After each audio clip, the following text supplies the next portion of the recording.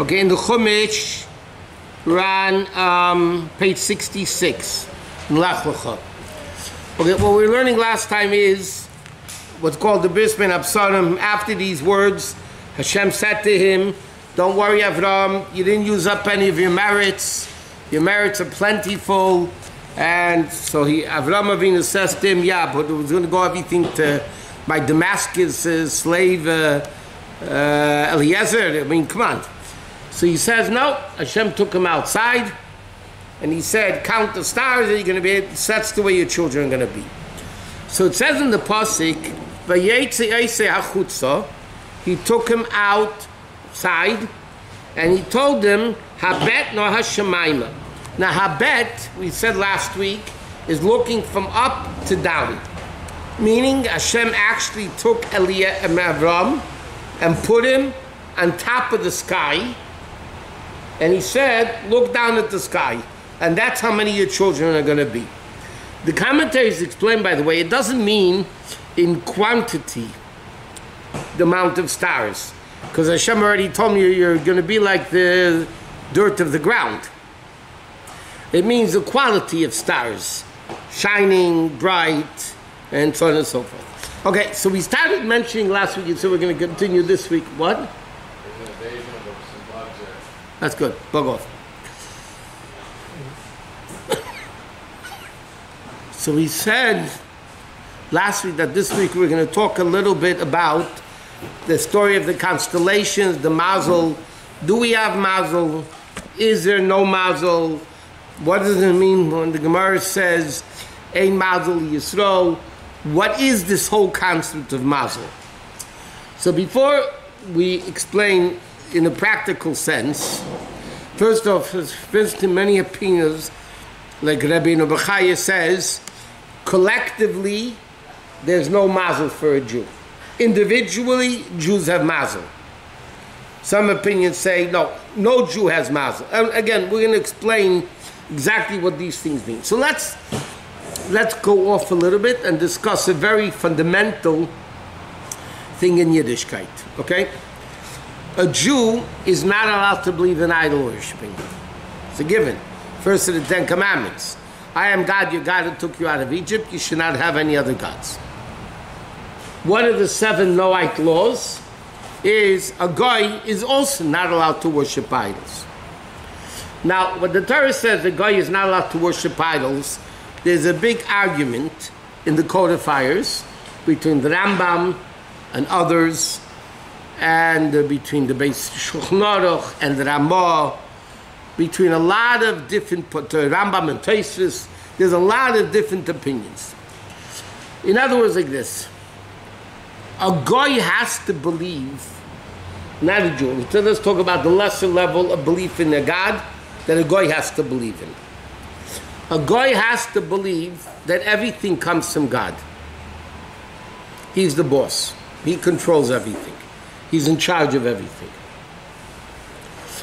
But according to some opinions, by the way, which is not necessarily the Rambam's opinion, because the Rambam says no, a guy is allowed to believe in what's called shituf, partnership.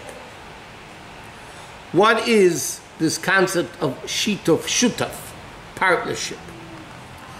The Gemara says, I'm just explaining it properly that we should understand what the difference between a Jew's belief in Hashem versus a guy's belief in Hashem, and what a guy is allowed to believe in, and what, for instance, the Rambam writes, Muslims are not idol worshippers. The Rambam writes clearly, Muslims are not idol worshippers. They believe in God. Their Muhammad is a prophet. There's no Trinity, Shminity, Binity. They have one God and prophet. So they believe mamash in one Hashem. Christianity, on the other hand, has something that's called a Trinity. There's, the 3 of them. Now, what does this mean? According to the Rambam, for a goy to believe in Christianity is Avodah Zarah. Because the Rambam holds a goy is not allowed to believe in any partnership. What does partnership mean? So the explanation is like this. The Gemara says there's 3 partners. Gimel shutfim ba'adam. In a person's birth, there are 3 partners. Father, mother give the body. V'HaKadosh Baruch Hu neisim bein neshama. And Hashem gives the soul. So there's 3 people. You could have a parent giving birth to a stillborn, God forbid. Who gives the life of the baby? That comes from Hashem. So the parents give the body, and God gives the soul, the life, the neshama. It's understood what's the most important of the 3. God's participation, life.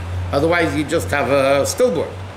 So what's the primary partner in the child? Is HaKadosh Baruch Hu who gives the neshama. Yet, a person, the Gemara says, there's 3 partners. Why are there 3 partners? The definition of a partner means they have a say in the matter to do it or not to do it. The parents didn't have to get married. They didn't have to have children. They could have not had you. Why does the Torah say a mitzvah in the 10 Commandments, honor your father and mother? Like, who are they? God made you. Who's a father and a mother? The answer is, they are a partner in your existence. Why are they a partner in your creation of the child? Because they had the choice to have you or not to have you. And because of that, they are called partners. And because of that, the Torah says, you have to give them thanks, you have to honor them, you have to fear them, you have to respect them. Why? Because they have a say in your existence. Okay? Now, when there's the mashal that the Medrash gives and Chassidus brings down. When a wood chopper chops with an axe, the axe is not a partner in the chopping. You don't say, when the guy finishes chopping, you don't come along and say, oh, thank you, axe, very much. You don't say, thank you, axe, very much. Why not? He chopped. Or let's take it another step. You ask somebody to give you a ride. Give you a ride from your house to shul. You get out of the car if you're a mensch. You say thank you to the driver, right? It never enters a guy's mind to say thank you to the car. Unless if they're overwhelmed by the car. But you don't say thank you to the car. Why don't you say thank you to the car? It's very simple. The car had no opinion to bring you or not to bring you. When the axe chops the tree, the axe has no say whether he's going to chop or not. If somebody cuts you a piece of cake, you don't say thank you to the knife. You say thank you to the cutter. Why do you say thank you to the cutter? He could have cut. He could have not cut. And he chose to cut. So you're telling him thank you. Which means like this. Something which has a say, you give credence to. Something that has no say is not a partner, and therefore it's foolish to give credence to the car or to the knife or to the axe or to the pen that wrote down something for you and say, okay, thank you, pen. Okay? That's very clear, right? Now, according to halacha, a Jew, according to all opinions, is not allowed to believe that any power that exists in the world has a power of their own. Not the sun, not the moon, not the constellations, not the Mazal, not the angels in charge of the nations. Nothing, according to Jewish halacha, a Jew has to believe there is only God and God only. Not even people. You don't worship people. But that's not in sustaining the sustenance of the sun and the moon and they used to worship the sun and the moon and the constellations.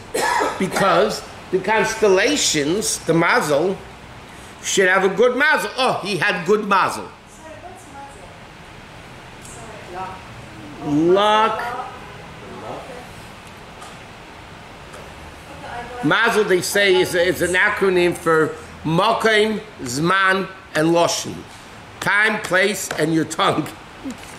Mazal basically means constellations, luck.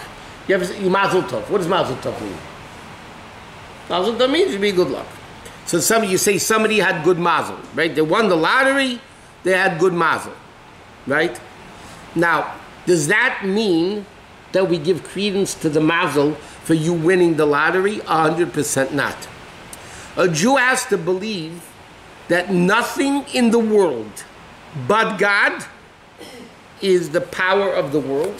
Everything else, the sun, the moon, the stars, the constellations, everything else is only like the axe in the hand of the chopper. There's no credence given to the axe because the axe has no say of its own. You don't say thank you to the axe. You don't say thank you to the car. You don't say thank you to the knife. That's a given according to Allah for every single Jew. What? The parents who have a suicide, they all can they explode, but before that they say Allah after. No. So is that really worshiping God in a way? No. What is that? It's craziness. That is the question. I didn't hear that. The question is when the suicide bombers of the Arabs say, they say, what they're going to get 72 girls from Virginia that they're promised. So that is, it's a Baba Maisa. Now, what's the What about the kids that come into this world only God, like the parents don't want, but God gives it to them anyways, or the other way around, parents go for 10, 15 years, there is no, the child won't come, so that is also 100% wrong. A Jew has to believe there is nothing but God, period. Everything else, that doesn't mean we don't get heat and warmth from the sun, or we don't get heat from the moon, and it doesn't mean the sun doesn't produce produce. The Grashi says, and the moon doesn't produce produce, and it doesn't mean the constellations don't make it rain or that, but a Jew's belief is there is no credence given to any of that, because they're only the axe in God's hand, the chopper. One second. Now, the question is a non-Jew allowed to believe in Shita or not? Is a non-Jew who says like this, I believe in God. I believe in God, no question. But I believe the sun, the moon, the constellations have their own ability. Like the parents have their own ability to have. Everybody says a child comes from God. So why are the parents partners? The Gemara calls them the three partners. Because they have a choice to have you or not to have you. Right? It's their choice. They don't have a choice. Okay. The pearl they do, I mean. I think if we are supposed to have to... That's because we're all messed up. But the fact is, factually, they have a choice to have you or not to have you. Now the question, how far does it go with a goy? So according to the Rambam, by the way, a goy is not allowed to believe that any of those powers have any power whatsoever. They have no power whatsoever. Other opinions, Taisis, Rosh, the Ramah, Shulchan Aruch, they hold that, according to halacha, a goy is allowed to believe in Shituf. That means a goy is allowed to believe that the constellations, the angels, the stars, and the sun and the moon, they do have an ability to make a decision to do it or not to do it. And therefore, for them, it's not called idol worshiping. So, for instance, in Christianity, where you have the three of them, so if you hold of Shituf, then that's Mamash Avodah Zarah, because then you're having two other guys besides God. That's mamash idol worshipping. If you hold that shituf is not forbidden, then it's not avodah zarah for a guy. And the halacha, by the way, is it's not avodah zarah for a guy. For a Jew, it's 100% avodah zarah. Okay. So why are we not allowed to go into a church? That's because of the impurity of the church. We don't want to walk into something that can affect us spiritually. You know, years ago, besides the fact years ago in Europe, the church made a lot of pogroms against the Jews. Not only did they not go into a church, if a church had an awning, even today, from guys, if there's a church awning, they won't walk under it. They'll walk around it, or they'll go to the next block. A lot of guys won't even walk under a movie theater awning for the same reason. It's impure. They don't want to be affected by it. And by the way, the sin of walking into the church is only a place where they actually worship, which then for a Jew is avodah zarah.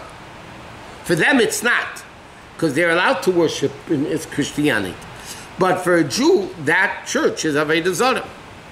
In other words, halachically, we're not saying you should do it, but there's a less of a problem of a Jew walking into to a mosque than there would be to walk, according to the most opinions, than to walk into a church. I'm not saying you should go into either of them, but there's less effect on the neshama by this. Now you have this whole inyan of Mazal by the Jew. So we say a Jew should have good Mazal. We say Mazal Tov, should have good Mazal. Hashem said, your Mazal of Avraham is not going to have a baby. And your Mazal of Avraham, I'm changing, your Mazal is going to have a baby. Or God forbid, in Yiddishkeit, right? Somebody is deathly ill. What do? We add a name. Chaim, Refal, Chaya, we add a name, okay, usually which means life. In the prayer that we say, I mean, you don't have to say the prayer, but in the prayer that which is said, when they change somebody's name, they say the prayer says the following. If it was decreed on this person that he should, God forbid, die, this is a different person. Because this is not Avram anymore. Now he's Chaim Avram. So it's a new person. He has a new name. So he's not Avram. If Avram was decreed to die, now he's Chaim Avram. They usually give a name which means life. And therefore the decree shouldn't affect him.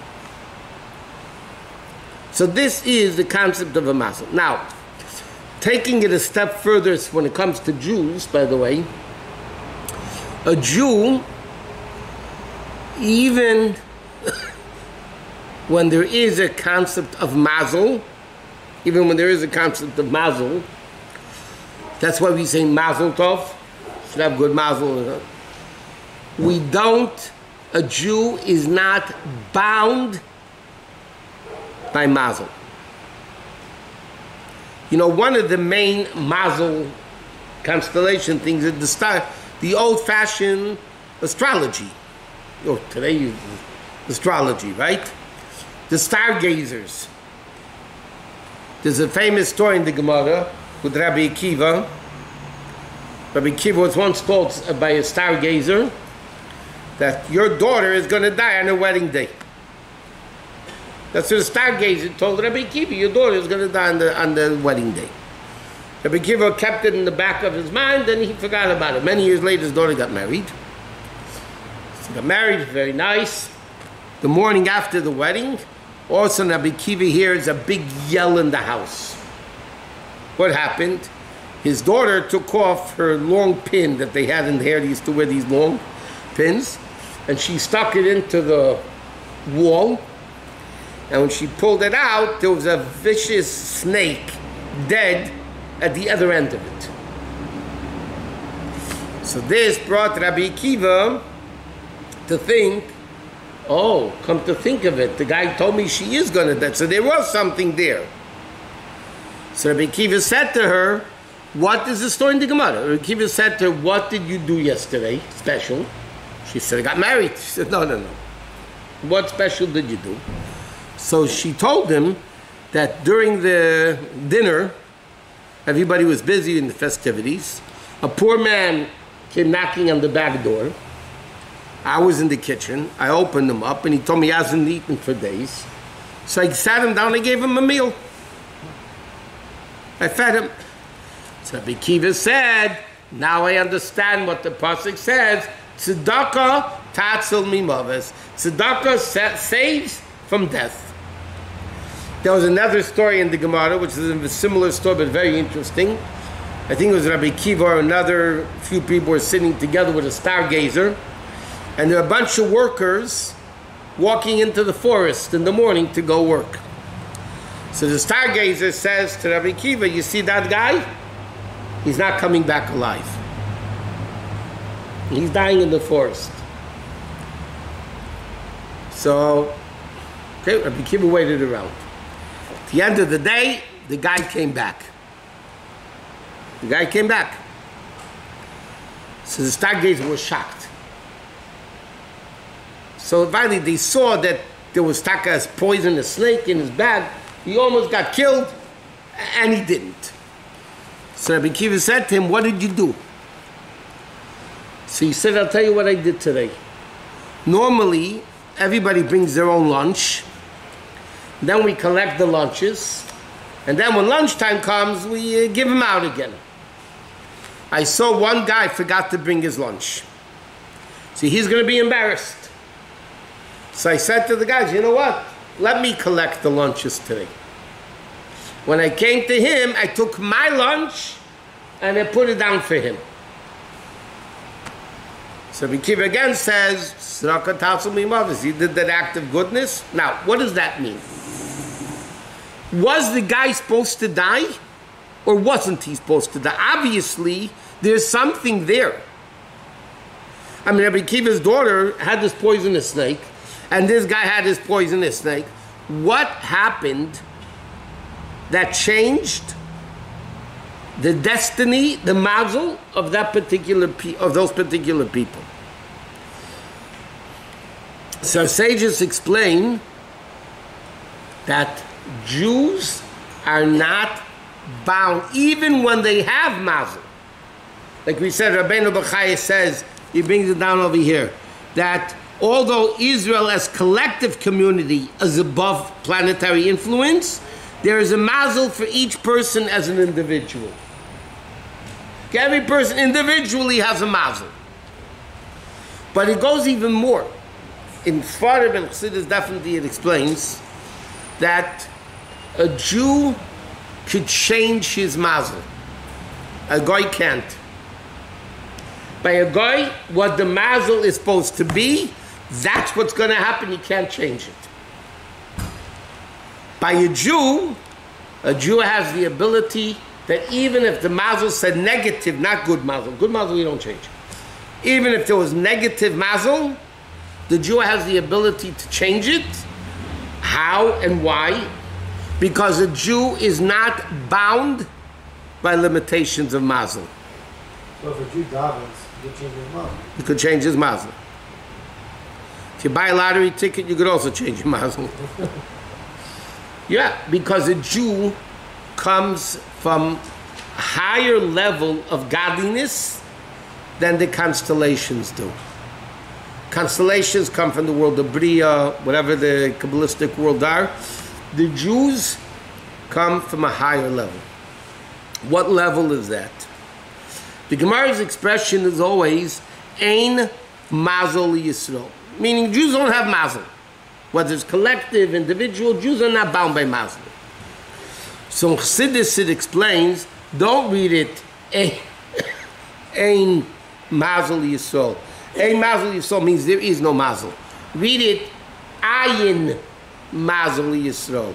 The level of Ayin, of nothing, that's the source of that's the Mazal of the Jew. Don't read it, there is no Mazal by a Jew. Read it Ayin, the level of Ayin. I'll explain to you what level that means. Is the Mazal of the Jew. What does this mean? We say in davening, Shabbos, in Shir Amalis, it says like this. Shir Amalis, Esa Einai Alaharim, I pick up my eyes to the mountain, David HaMelech says, Me'ayin Yavai Ezri. It's a question. From where will my help come? Where will my help come from? Ezri, and the next pasuk says, Ezri me'im Hashem. My help comes from me'im Hashem, from Hashem, who created heaven and earth. So simple, learning the pasuk, it's question and answer. David HaMelech says, I pick up my eyes to the sky, where do I get help from? And the answer is, from heaven, from God. In Chassidus it says, it's not a question and answer, it's a statement. I pick up my eyes to the mountain, Me'ayin, from the level of nothingness, Yavai Ezri, my help will come. What does it mean? There's a passage Shlomo HaMelech says, HaChochma Ma'ayin Timatzei. Chochma comes from nothing. That's what Shlomo HaMelech says. Chochma Ma'ayin Timatzei. Chochma comes from nothing. What does it mean Chochma comes from nothing? So explanation is like this. You know, in the worlds, there's 4 worlds. Each world has 10 levels. Chochma, Bina, Das, you know, if you learn Siddur, Kabbalah, whatever. The level higher than world is called the level of nothing. Meaning, world is the finite revelation of God. Chachma, meaning higher than the level of world, is the infinite revelation of God.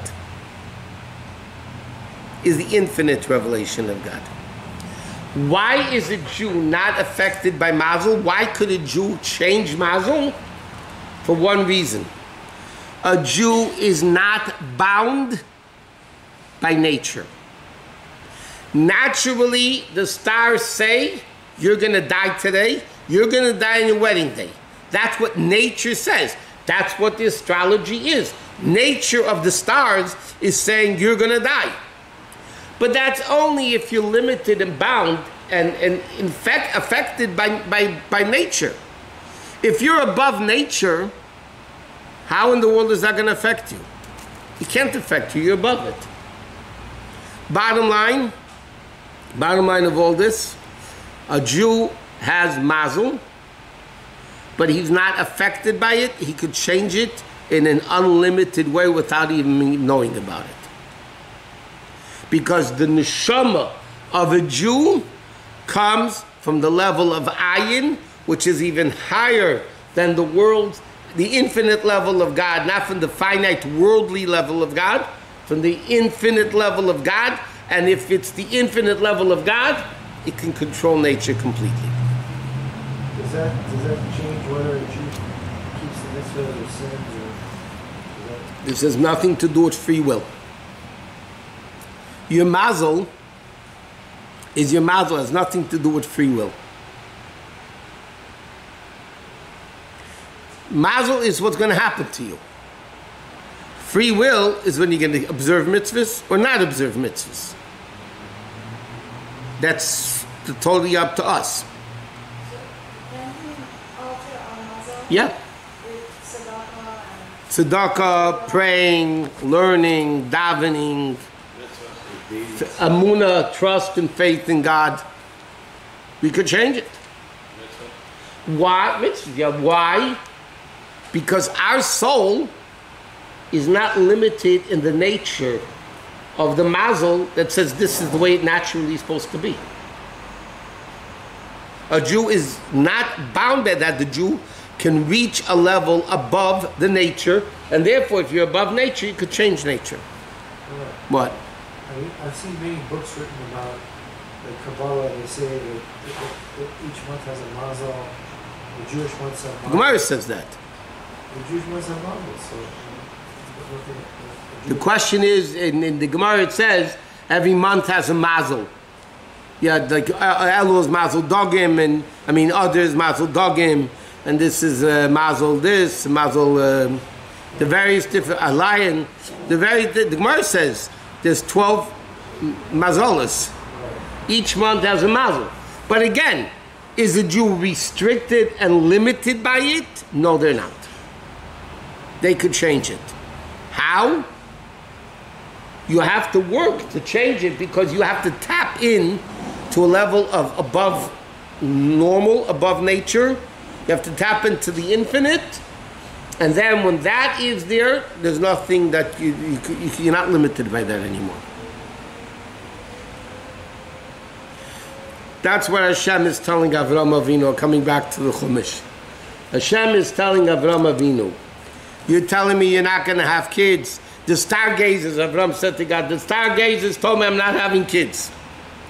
He said, what did they tell you? Avram's not having kids. But you're not Avram anymore. We're changing you to Avraham. And that name is going to produce kids. Because your Mazal is being changed. If somebody is Shlomazel, should he change his name? If his last name is Shlomazel, I think it would be a good idea to change it. Shlomi, Shlomazel. What's the difference between a Shlumil and a Shlomazel? Shlumil, if I'm sitting next to you and I pour boiling hot water over you, so I'm the Shlumil. I'm the one that did it. You're the Shlomazel, you don't got mazel. And the Nudnik says what kind of water? And what? And the Nudnik says what kind of water was it? Yeah. Okay, so now, just a few minutes left. Let's go. Huh? I want to ask, What? so it's Jews that their Mazal is very good in every way. First of all, They don't have, you know, let me tell you something. When people say, oh, those people have it so good, their mazel is good, this and that, do we really know what's going on there? No. Okay. So we can't come along and say a statement, oh, their mazel is great. Right? They might say, you know what, I have very bad mazel, in fact. And you have better mazel than me. We have to look into our own pots instead of other people's pots. The pot is always greener or if there is no cooking God- better on the other side. If there is no godliness involved in it, but Baruch Hashem, like I'm not saying that they have everything else but godliness. I don't understand, like I always thought that doing mitzvahs or doing good deeds or doing, if being in Judaism is going to make a difference in somebody's mazal, right? But what about the people A that person have no... could have a lot of money and a big house and a beautiful car and a beautiful everything, and they are miserable. And you'll never know it. The Rebbe once spoke about Howard Hughes. Right? Remember Howard Hughes? Okay. Howard Hughes, in the last years of his life, became a hermit. He didn't go out of his house. He didn't let anybody cook his food because he was afraid they're going to poison him for his money. They didn't let anybody, huh? He was a germaphobe. Whatever they call it. That too. That's it. They didn't let anybody cut his hair because he would kill him. He didn't let anybody cut his nails. And the Rebbe said, the guy had all the money in the world. What does that make him? Nothing. It makes him miserable. There's a Hasidic expression. 3 things affect you. Not from the Rebbe, it's a Hasidic, the Hasidim expression. It says 3 things affect you. If you have them and you're not affected, it's only because you don't have enough. Feel like this. Money makes you crazy. That's a fact. If you have money and you're not crazy, it's because you don't have enough. Get enough will make you crazy. Whiskey, mashka, makes you drunk. You have mashka and you're not drunk, it's only because you didn't have enough. And Chassidus, they say refine a person. A person learns Chassidus, and they're not refined is because they didn't learn enough. Okay? Are there people in the world that, yes, they're content, and they're happy, and that... I'm sure there are. Okay? But we, as other people, can't look at somebody else and say, oh, look at the mazel those people have. You know that statistically, all the goyim that won the lotteries, the big ones, cursed the day they won it. They cursed the day they won the lottery. Why? Until then, they had a normal life. What happened afterwards? They got divorced. They got this. Nobody looked at them. They were worthless. They were only interested in the money. And people didn't want them. Okay, that's a life. The Mishnah says, wealth is if you're happy, content with what you have.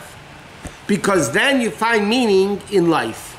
Now, you ask me a question. Are there goyim, or Jews for that matter, that have contentment and they have a lot of gashmis and they don't have godliness in them? You know, there might be, but you know what? They're still missing out a lot of life meaning. What is life for them? Question is, what is life? You know, my father used to say, in Hebrew, Chaim, life in Hebrew is Chaim. Right? Chaim, you know that? You heard that before? Chaim.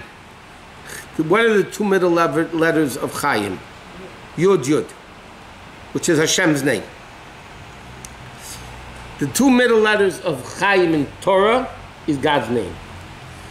In English, it's called life. What are the two middle letters of life? If. Life without Torah is very iffy. If, I have, I don't have. You know, it's a very iffy.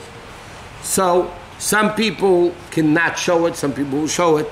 The bottom line is the ultimate, Hashem should bless everybody with an abundance of money and abundance of everything, and meaning and spirituality in life. That's what, by the way, you know what that's called? Becoming a Mashiach. That's what it's called, becoming a Mashiach. The people who don't get enough of three things. One is money, life, and one is children. What is the second one? Life, you want to be lengthy, you want to be alive. I don't know, I speak to a lot of people that say when I give them a bracha for living long, they say, talk to us, I'm not interested. That's the nature of. But let me ask you a question. Did any wealthy person on his deathbed ever regret that he didn't make more money in life? Never. That's what they say. What does he regret? He regrets that he didn't spend more time with the family, he didn't live a more meaningful life, he didn't live the way a human being should live. Because